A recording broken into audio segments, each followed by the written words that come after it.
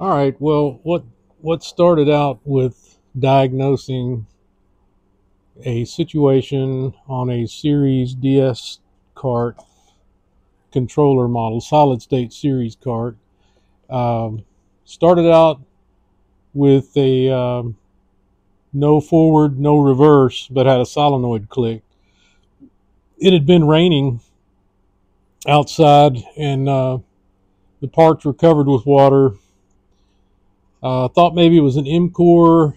I decided against the M core because I took the top plug off, um, and it was and tested it, and it was working fine. Um, Although it was still intermittent sometimes with the forward and reverse, the forward started working, and then it was just a reverse. Well, there was some question whether or not the reverse was controlled by the M core, and I don't think it is. I think if it goes right on the M core. Anyway, I started looking at the forward and reverse switch. This switch got hot several months ago, and you can see right here, it did a little damage to the switch. It got hot, and the reason why it got hot was because there was a loose connection in the back. And I figured that out and fixed it, and we'd been using this cart, and it had been working fine. Every now and then there was a little hesitation when you put it into first. You'd press the accelerator pedal, and it would pause slightly, then it would go. And after, some people would think, oh, that's going to be the M core. I thought so too, and it may be, but right now what's happening is I took the forward reverse switch off the cart. I took this roll pin off the back. It goes right here. There's a roll pin that goes in this hole. I knocked it out with a punch and took this piece off like this. If you're going to do this, make sure you keep those spacers. There's one on each side, a bushing. There's one on each side. Well, when I did that, what I learned was these were dirty. I've since taken and cleaned them up with sandpaper real good. And they'll come off if you want, rub them down like that on the sandpaper.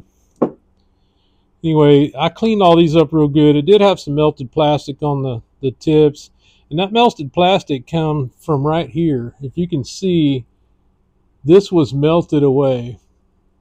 And this plastic, although this is a Red Hawk switch, and I like the plastic on this switch a lot better than on some other cheap brands. This switch is about $125. It comes with all the micro switches and everything. I just got this switch in May, and this was loose.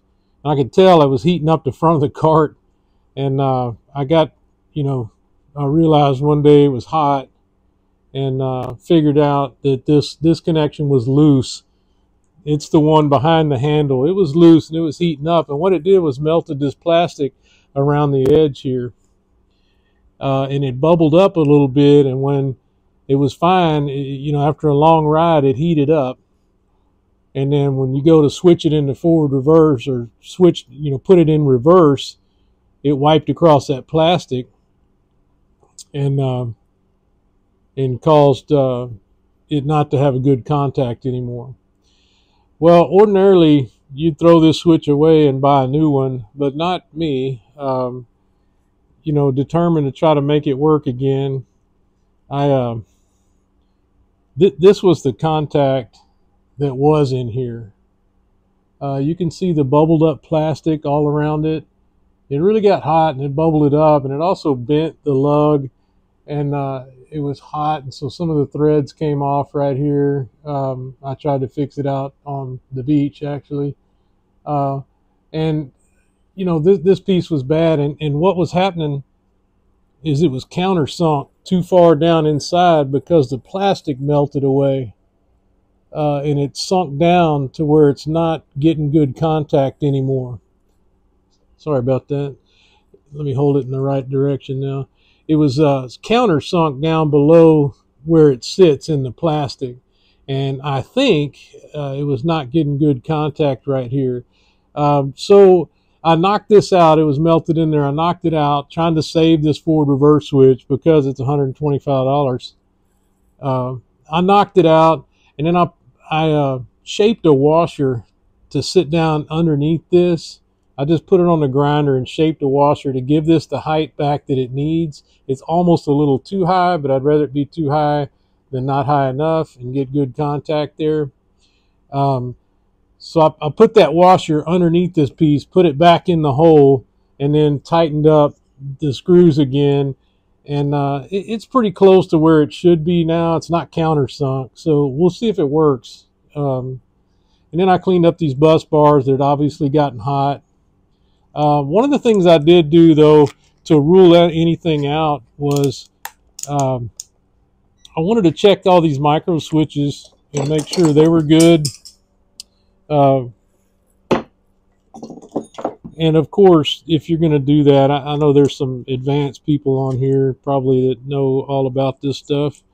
But if you're not and you just want to know, we're going to check continuity between the top and bottom. I'm going to depress the switch with these leads on here.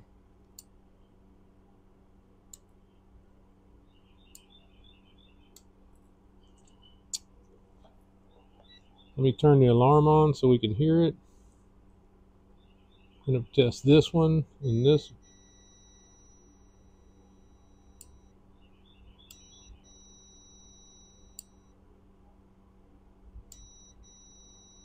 Continuity, close. That's a normally open continuity.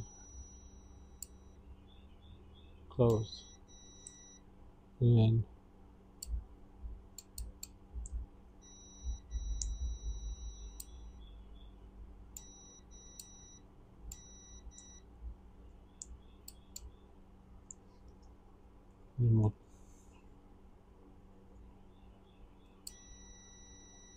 okay.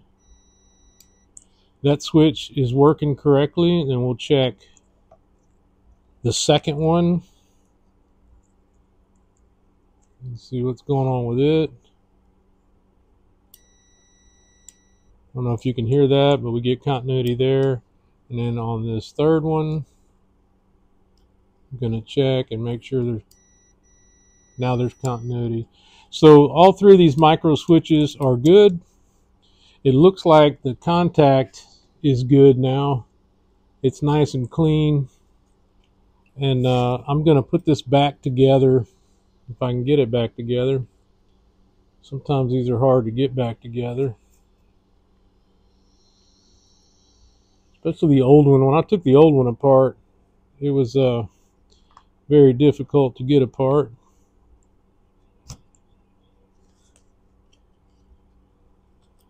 Let me put this on here, keeping all this stuff in line.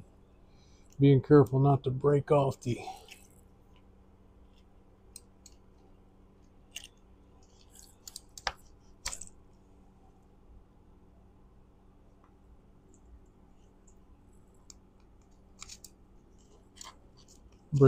switches here. Don't press in on that and bust them loose. Now both bushings are in place, one on the inside here and one on the inside under here. So line this bolt up like this. We're going to push in because there's a spring in there, and when you push in, it exposes that location for that roll pin. And then on this, there's two washers.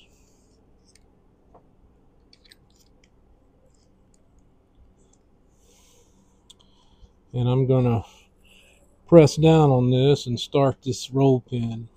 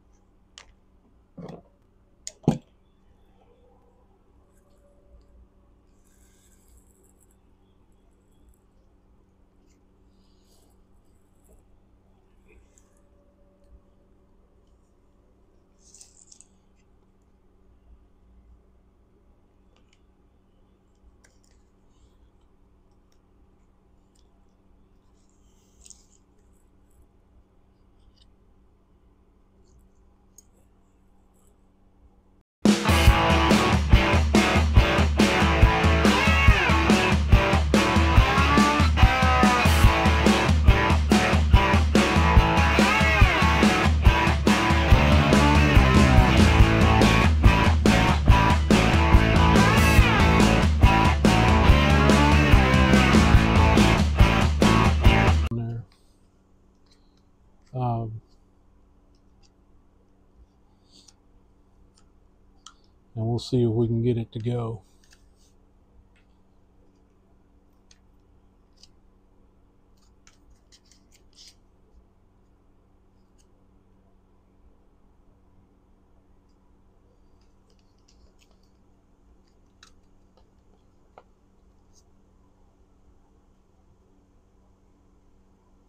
Oh, shit.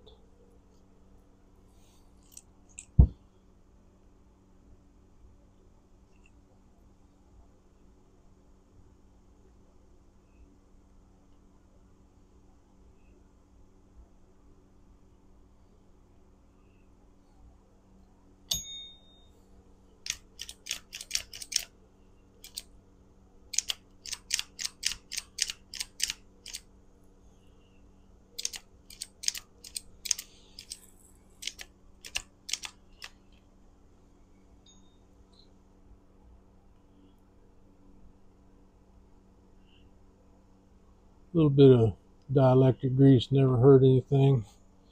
I never seen anybody put it on here, but it seemed like it'll work to me.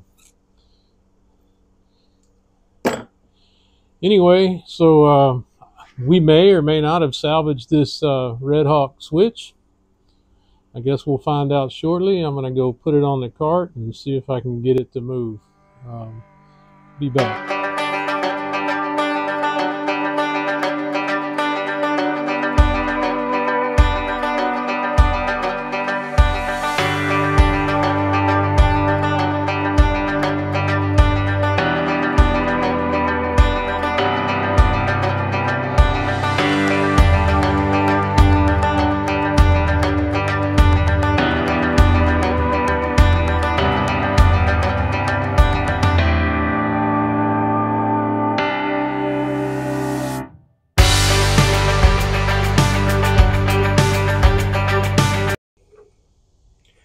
Okay, so I got the switch back on the cart, and we now have reverse, and we now have forward. So, you know, cleaning those contacts up, and although the switch was damaged from some heat, we were able to successfully clean it up, polish up all those contacts. I see some other issues here. I need to redo the ends of both of these wires. They're still covered, but there's some swelling going on here. I need to go ahead and clip these off and hydraulically press on some more fittings. But if you have a forward reverse switch that got hot, you know, hopefully you're able to disassemble it like I've shown and clean it up and make it work a little longer. What I will say, you know, although I previously said Red Hawk makes a pretty good switch, it's hard to find a good switch. Now, Club Car no longer manufactures this part, so you know, to find a good heavy duty one, there's a couple of options out there, Red Hawk being one of them. Let me just warn you, I bought this on Amazon. I've had it for 2 months. I contacted Amazon. On the ad, it clearly says it has a 1-year warranty, replacement warranty. So I figured, what the heck, I'm going to try to get a new one. Sketchy maybe, but you know, it's a lot of money for a switch. I wanted to see if I could get a new one. Amazon refers me to Red Hawk. I went to Red Hawk's customer service, sent them an email, and I got an email back from Red Hawk, says, sorry about your luck. We don't honor a warranty if it's bought through Amazon. Now, Amazon is the reseller. They told me that they don't offer any warranties at all, and they're not even sure why Amazon refers people to Red Hawk for any warranty work. I found that kind of strange, based on the fact Red Hawk probably sells, you know, a large majority of their product on Amazon, and they just flat out said we're not going to honor any warranty through any reseller such as Amazon. So if you're going to buy one of these switches, just keep that in mind. Now, with that being said, this switch is $119 on Amazon. If you buy it through a reseller, it's going to be about $140. I've seen it on several other sites, the exact same part. Now, it remains to be seen whether or not they honor a warranty. I don't know. But for Amazon to resell something and post on the ad that they have a 1-year warranty, it's really disappointing. I'm not going to take away from, I think that the quality of this Red Hawk switch is much better than the cheap parts that are out there. With all that being said, you know, you can salvage these switches. I don't know how much longer this one's going to last, but it's solid and it's working fine. Anyway, I hope this helps some of you guys if you're diagnosing a problem.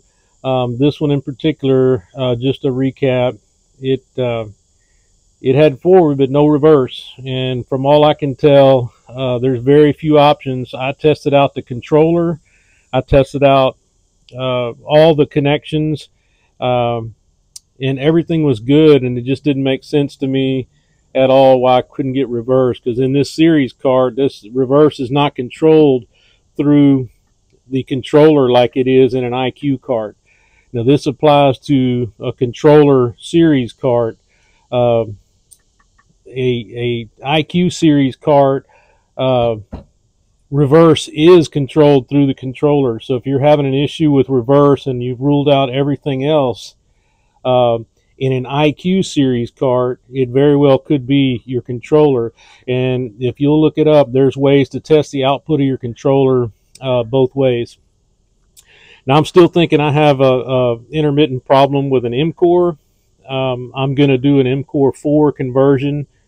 Since the M-Core 1 is no longer available from Club Car, I want to go back with an OEM part. So I'll be converting this one from M-Core 1 to M-Core 4, and we'll see if we can get any of that hesitation to go away. I appreciate you guys watching. I hope this helps. Give it a thumbs up and a subscribe if this helps, and feel free to comment. I'm learning every day. Thanks, guys.